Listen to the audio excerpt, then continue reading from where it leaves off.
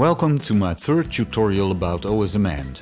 In this episode I'll cover preparing and importing GPX tracks. I'll explain how you can use waypoints and favorites to help you during your trip.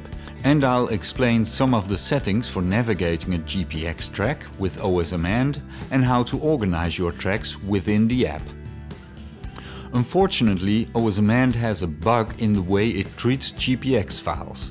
So we need to export every track separately.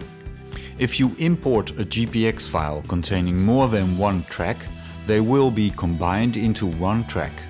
That may not be a problem, but the resulting track can be a pain to navigate, or it can crash OsmAnd, or you just can't navigate the track. To be clear, this video is not about routing along waypoints, but about tracks. It's totally different from point-to-point navigation, but OsmAnd makes it look like they're the same. Following a GPX track has nothing to do with the underlying map, so the guidance you get on screen or by voice guidance will be different from what you're used to. Before we start, follow the screen and change the default menu to Dashboard. I'll be using Garmin Basecamp to prepare my files, but you can use other software as long as it can export to GPX file. I've downloaded a GPX and imported it into Basecamp, and you can see 3 tracks and some waypoints. To make it easier to get to where I want to start, I'll set a waypoint at the beginning of the track. And I'll add some more points I might need along the road. Now I can export a track with waypoints, or I can export the waypoints separately. I'll do both to show you what's the difference. Select what you need in Basecamp and export the selection. The next step is getting the files into OsmAnd. You can use an online solution such as email or Google Drive, or just an old-fashioned USB connection. If you use USB, you have to drop your GPX in the tracks folder of OsmAnd. This is where you can make subfolders to organize your tracks. The folders will show in OsmAnd. The GPX containing the waypoints has to be imported, so you can put it in the download folder and then open it from File Manager.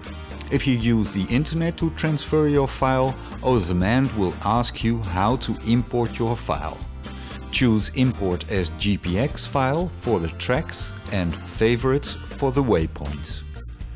You can use a third-party file manager on Android to make folders and organize your tracks. The waypoints you've exported with the GPX track will be embedded into the track.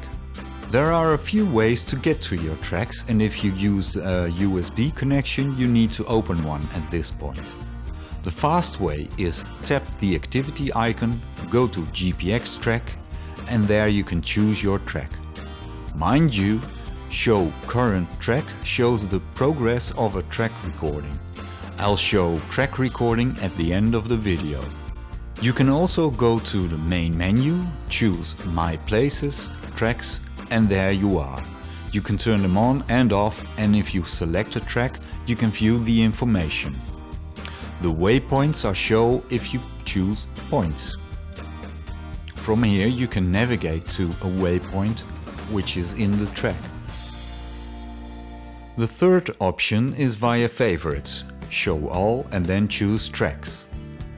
If you've imported the track, it will be already on your map.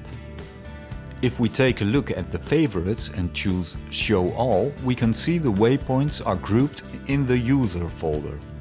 You can rename this folder so you can keep track of the different categories of points. You can also assign a color to a group, so the icons on the map have that color.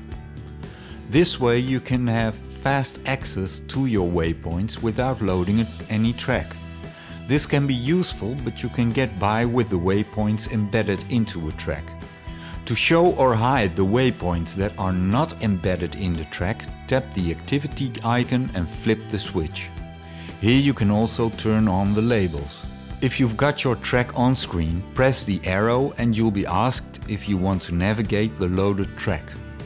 If you've loaded more than one track, you'll get a choice of which track to use. If it's the first time using the app, you'll be asked about voice guidance. Make your choice and off you go. Via the main menu, I can go to the screen configuration menu, where I can change the information displayed during navigation. Keep in mind that the directions come from the track and not the roads on the map. Let's take a look at the settings. You can change them before you start navigating or during. If I tap the map, the menu appears, and if I tap the blue arrow, I get into the navigation menu. Press the gear and you can change the settings for navigating the track. You can turn voice guidance on and off, you can reverse the direction, and you can tell the app to follow the complete track. I would not recommend that. You might end up with OsmAnd whining you need to turn around because you missed a bit of the track. The next option is very nice. Calculate a route to the beginning and end of the track. This option in fact doesn't necessarily bring you to the start of the track, but to the nearest point on the track. That's why I made a waypoint at the start of the track. If this option is selected, the app will calculate a route to the track if you stray from the track. If it's turned off, you'll just see a straight line pointing to the track. So let's go back to your waypoints. In the navigation menu, you can turn on announcements for nearby favorites, points of interest or GPX track points. This way you won't miss important points on your route. You'll see the announcement at the top of the screen when you're close to a point. Unfortunately, you can't set the trigger distance. If you need to leave the track and want to return to the same place on the track, you can add a favorite in OsmAnd by long tapping the map.